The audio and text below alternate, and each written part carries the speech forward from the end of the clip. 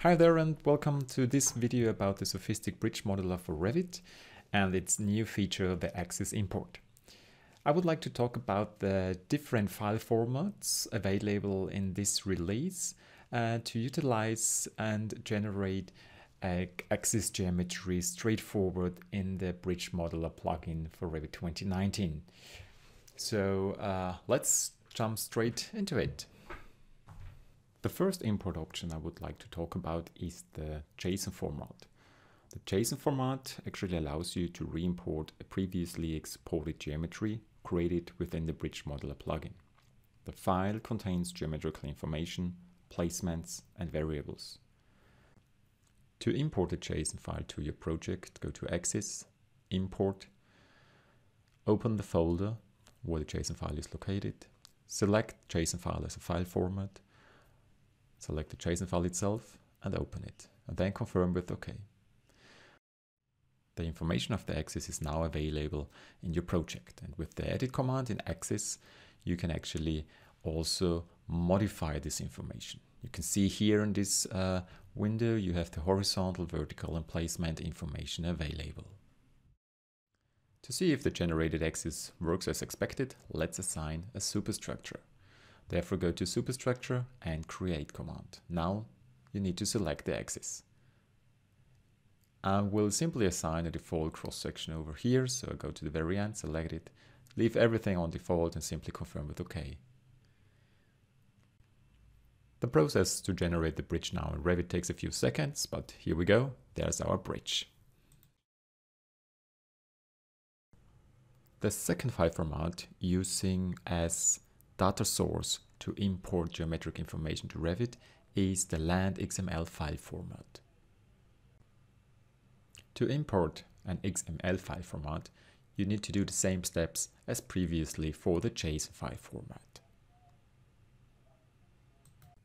After confirming with OK, the SOFiSTiK LandXML import dialog box opens. Let's have a more detailed look at the SOFiSTiK LandXML import dialog box. There are basically three sections: alignments, axis, and range. The first section, alignments. The LandXML file can contain several profiles for every single alignment. If that's the case, all available profiles will show up in this section. However, this example, an obviously simple one, only includes one single profile. The second section, axis. The section axis comes with the relevant inputs to position the alignment in the Revit project. There are four options available: by alignment location, places start point of the axis always at the internal origin. The second, by project base point. It places the axis according to the project coordinates. The third option, by shared site.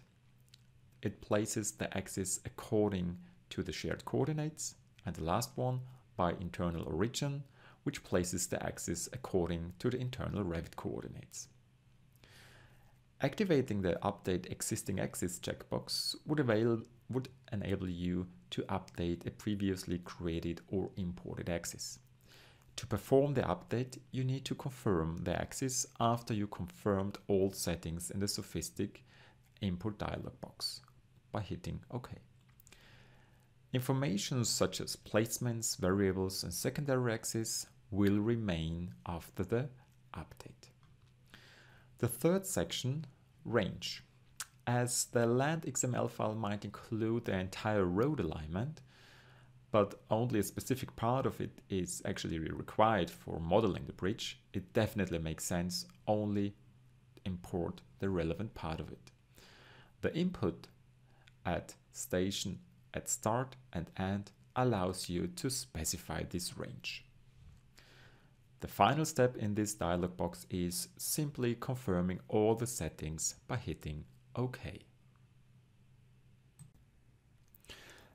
Now you can also use the edit command in the Axis menu to check the information stored in the XML file, or also perform some modifications if necessary.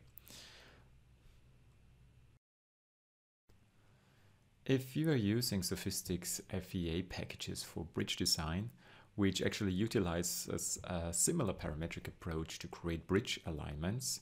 An additional import option is available for you, based on the CDB, the central database of SOFiSTiK.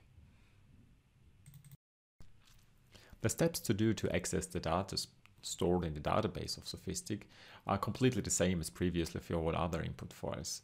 So you need to switch to the ZDB file format, select the database and open it. Confirm it with OK, and then an additional or a new dialog box will open to give you further options to do.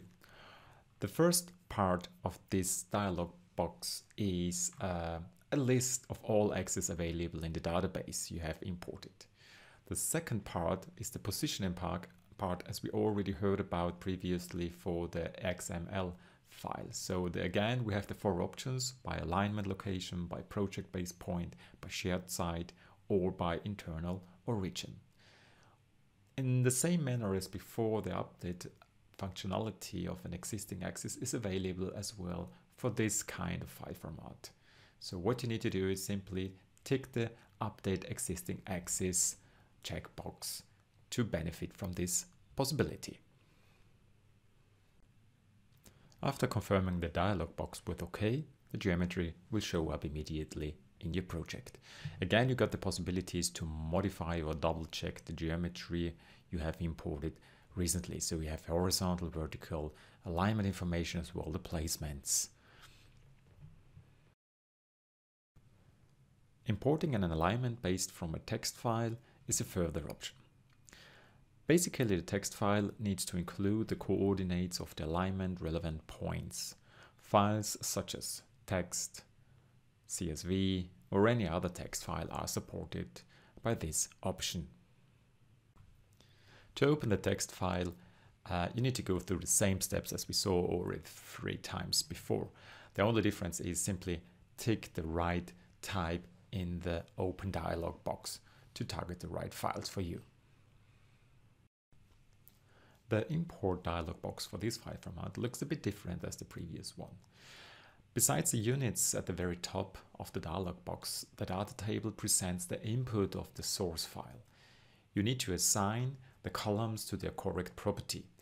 The default is set to none to all entries in the drop-down menus.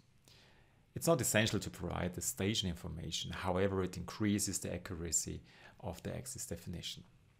As the source file is a text file, it becomes essential to divide the inputs with a separator. The kind of separator can be selected in the drop-down menu during the import. Depending on the used spreadsheet application, you might need to choose a specific decimal separator as well. Again, to place the alignment in the Revit project, pick one of the available positioning options as we heard already before. As the axis information is based on coordinates, performing any modifications based on element types isn't an option for this input method. The horizontal and vertical options are locked when opening the editing axis dialog box within the SOFiSTiK Bridge Modeler. This brings me already to the end of this video. I hope you found it useful, and I also put some information in the description, so have a look to that as well. And it would be awesome if you subscribe to my channel to stay up to date on new videos. Thank you very much for watching. See you next time. Take care.